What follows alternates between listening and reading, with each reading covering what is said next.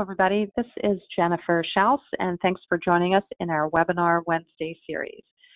Our webinars are complimentary and recorded, and they cover a variety of government contracting topics. Obviously, today is not Wednesday, but we've decided in December to add a couple extra topics with some great speakers to enhance your knowledge of government contracting.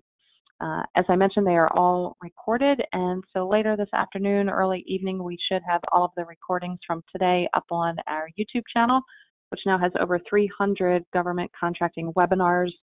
We also post them on our website, and those are segmented by category. So as far as today's webinars, they'll be listed under the proposal section of the archived webinars. We do not take questions, just to try to keep these short and simple and to the point. So if you do have questions about today's presentation, Jennifer Adeli's contact information will be on the last slide. It'll include her phone number and email address. So if you've got questions about proposal writing in general or just today's topic, you can contact her directly. A little bit about us. We do provide professional services for federal contractors. This includes product companies, service companies, as well as software firms. We work with large businesses, small businesses, domestic and foreign, and our services are listed there on the screen in front of you. More information on our website. Our newsletter goes out every Monday at 11 a.m. Eastern, and we now reach a little bit over 16,000 subscribers, and that includes both government and government contractors. We're currently running a December cyber special, so if you're interested in advertising in 2020, contact us at the hello email address listed there, and we can send over some pricing. Okay, so Jennifer Adeli is our speaker today. A little bit about her is listed here on this slide, including education, her company name, and her experience in government contracting. And today she is covering roles and best practices for white team reviews. Jennifer, very excited to have you back on the program, and I will turn it over to you. Great, thank you so much. Happy to be on Team Jennifer here. We're going to talk about roles and best practices for white team reviews.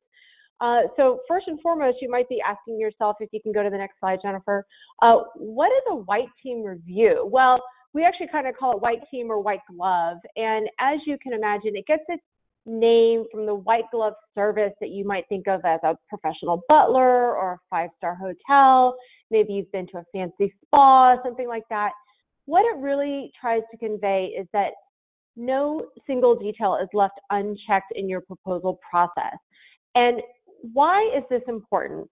The reason why is that if you think about your proposal experience, most likely at the 11th hour, you found yourself in a sprint. You found yourself with your hair on fire, printing things, packaging them, boxing them up, inserting new graphics, getting signatures on pages, and you taped that thing up and you boxed it and you sent it out to FedEx, and you might have thought, oh my God, did that last page go in correctly? Oh my gosh, I was sleep deprived. I'm not sure that we got it right.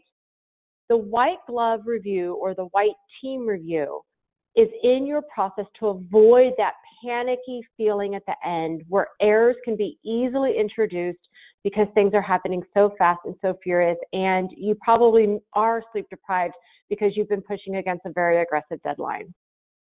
So your white glove is to make sure that not a single detail is left unchecked. It's your final quality review. You're going to, if you find something, you're going to fix only that one item. You're not going to start re-engineering the whole process because you found one error on one page. It's also a confirmation to slow down and make sure that all the required elements are included. We're going to talk about signature pages, CDs, things like that. And one thing that's really important with a white glove review is to make sure that somebody in your organization blessed that proposal to go out. And that's actually surprisingly a step that a lot of companies that we work with fail to do. They find that at the last minute, somebody just hit upload or hit send or put it in that box, and nobody with the authority to approve actually said, yep, looks good, thumbs up, good to go. I will mention that if your company is ISO certified or is a CMMC shop or has other high quality control processes in place, that final approval to submit is something that you are typically required to do. So you want to make sure to have that in your process. Next slide. So speaking of process, where exactly do we do that white glove? Ideally, you're not doing it in the middle of the night like I just described. Ideally, you are consciously putting this in your process at the end, after final production, and before delivery. Now, what this means is that you should not be printing and flipping and looking at it and saying, oh, I'm printing it, I took it off the printer, and now I'm doing my white glove all at the same time. That is definitely not best practice. What you really want to do is do the final production, meaning let's just talk about a print proposal if this is going in hard copy. You've printed the whole thing, you put everything in the binders, you put the spines, and you put the covers, and you put all the tabs, and it's all there sitting on your table ready to be looked at. Then you step back, you take a deep breath, you pull the team together for your white glove, and we're going to talk about who should be in that team. And then you start looking at it page by page by page from the front to the back. This is a conscious, separate step. It should not be mixed in with final production, and it should not be as you're sprinting out the door or driving on the beltway to go deliver that. It's not part of delivery. It's before that. Next slide, please.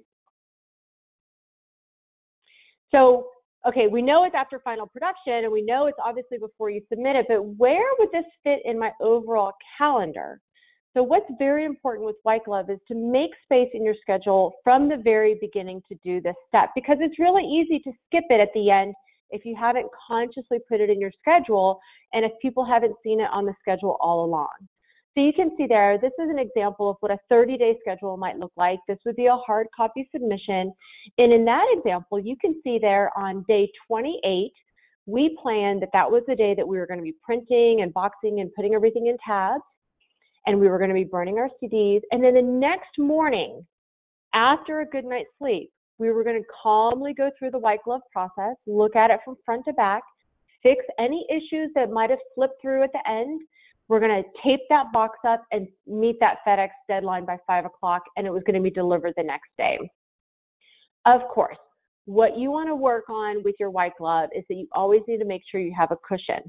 So, for example, if you had an email submission, you want to work your way backwards from the deadline, give yourself plenty of time for the white glove, and plan on having glitches just in case. Next slide. So who should be on your white glove review team? Well, this may seem self-evident, but your proposal manager or whoever was the lead on your proposal should be on that white glove review. They know the proposal better than anybody. What's also helpful is to have your production team, for example, a desktop publisher or editor or graphics or anybody who is really intimate in that document. I've had examples where graphic artists were involved in a white glove. They were flipping through the pages and they said, oh my gosh, this is not the final version of the graphic. I made changes to this last night and uploaded it. How come it didn't get it in? So the person who knows the content is the best person to look at it for final approval. As I mentioned, you probably want to have an executive or somebody else who has final approval to give it the thumbs up. And then finally, we typically don't see subcontractors or teammates involved at that point because there's probably some of your secret sauce in the proposal that you don't want to share with them. But you may want to consider having your joint venture members part of that process because you are considered equals in most JV arrangements. Next slide. So let's talk about the do's and the don'ts. Okay, so the first white glove do is to create a punch list or what we call a wall of truth. And this can be literally your whiteboard in your office where you've been writing things down all along. For example, we want to make sure that we constantly say that the number of FTEs in our company is 65, not 63, not 67, 65. So that's on your wall of truth because maybe that typo, maybe it used to say 63, and you're going to be checking at the end to make sure that you're consistently using the right number. You don't want to be going off of memory when you're flipping through for the white glove. You want to be using that punch list, the wall of truth. Use your original compliance matrix as well, and make sure that you have all amendments, the Q&A, RFP, everything at your fingertips just in case there's a question. 2 best practices in your do's. One is give your reviewers in the white glove focus areas. So you might say, graphic artists, only look at the graphics. Editor, only look for specific edits that we made along that we want to make sure made it into the final version. Maybe your executive team is only looking at pricing to make sure that it's consistent with their final decisions. If you find any errors, do not have everybody willy-nilly start going into the final version in soft copy and start making changes.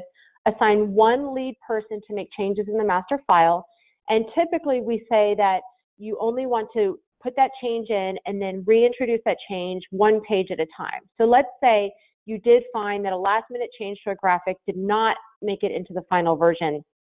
Replace that one graphic in that one page, re-PDF that page and insert it into your final copy rather than regenerating the entire file. That will save you a lot of trees, first of all, and it will really control the version control that you're dealing with to make sure that only that one change is made in the one place that it's needed. Next slide, please. So we know what you should do. What are some of the things that you shouldn't do in a white glove phase of your proposal? We definitely say, you've heard me say, take a deep breath. Well, this is just a reminder here to do that. Don't change your overall solution at this point. What's going to happen is that you might see something at the very end when you go, oh gosh, I don't really know if the 6-step process still makes sense. Maybe it should have only been 5 steps. And you might have this temptation to throw everything out and quickly change it, and we can do it, we can switch it, we've got time. Typically we say, do not do that at the last minute. Do not do that during white glove, because oftentimes those changes are really brought about just from anxiety and sleep deprivation, and maybe you've only been eating pizza and donuts for 24 hours, and it's not driven by facts. You worked on this proposal for a long time. You thought about that process. If you change it at the last minute, there's a lot of unintended consequences that are going to trickle throughout the rest of your proposal. The other thing that you don't want to do is you don't want to make any what we call happy to glad changes. If you see something, the word happy essentially means the same thing as glad, it's not really worth the anxiety of changing it in the proposal, having to reproduce that section of the proposal in your document. Only change things that are really going to make or break the difference between winning or losing. And that's going to be a blatant compliance issue, absolutely wrong pricing, or an inconsistent data point. And then last but not least, when you're in white glove, if you're making a change, just make the change. Own it. This is not the time to have track changes and comments and going around and around in multiple versions. Come to a decision on what the appropriate change is, make it, regenerate that page, and then move on. Next slide, please. Okay, so you've heard me talk about print submissions. So white glove is slightly different whether you are submitting in hard copy, whether you're submitting an email, or you're doing an upload to a server. So let's talk about print submissions first. Even though we don't have to do these as often as we used to, they still are the norm in many cases. A white glove, if you're dealing with print submissions, is essentially what we call a page flip. You have all the binders laid out and you go through them volume by volume from front to back. You're looking for things like, are there any issues with the printing? Sometimes a little page might get crinkled in the printer, and if you see that as you're going through, you're going to go ahead and pop that page out. You're going to reprint just that one page, put the clean one back in the book, and then move on. You're going to be looking for things like, are the tabs in the right place? Are they numbered right? Did everything print and get produced as we expected it to? You're also going to look for other things like, did the margins stay true? Did we have a graphic that fell off the page? Stuff like that. And then, of course, you're looking for other things related to the print job itself, like, do we have volume 1 on the cover and volume 1 on the spine? Sometimes those get flipped because you're in such a hurry, you put the spine in and it's the wrong one. Same thing with CD labels, the labels on the outside of the box, your FedEx label that's going to the right address, does it have the right suite number, things like that. You're looking for everything physically related to the print production. Next slide, please.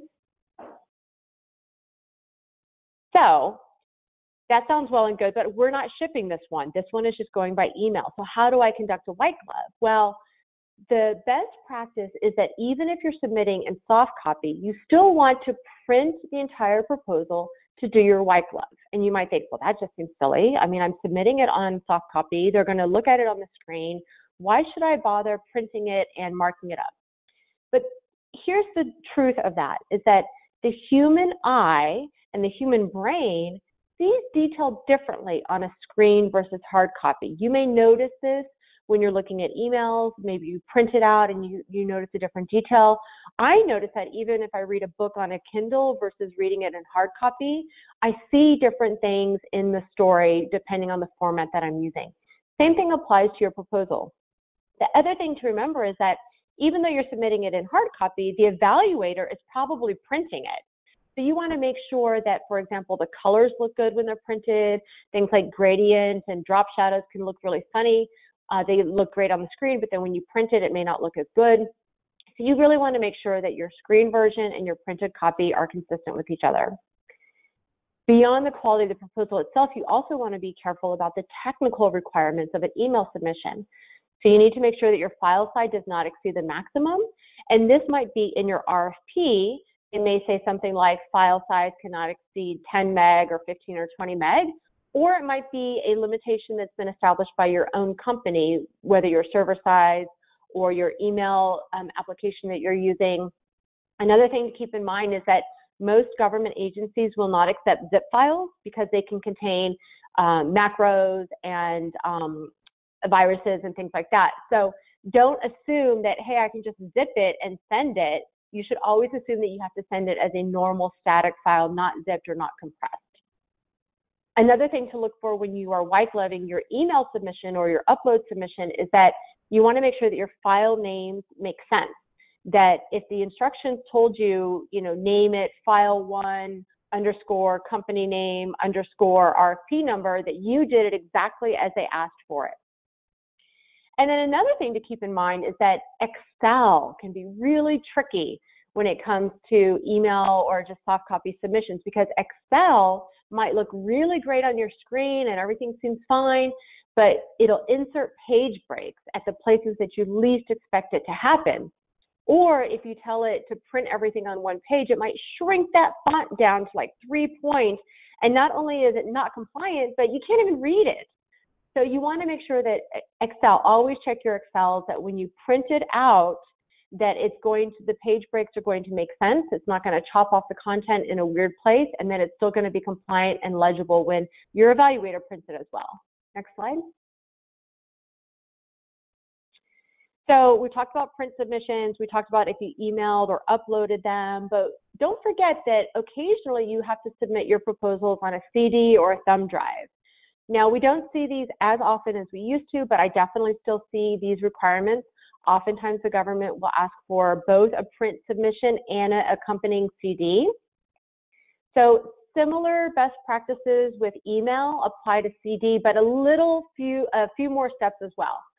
So again, you want to make sure that the files are named and organized according to the instructions. Make sure that if they didn't tell you how to name the files, that you organize it in a way that makes sense.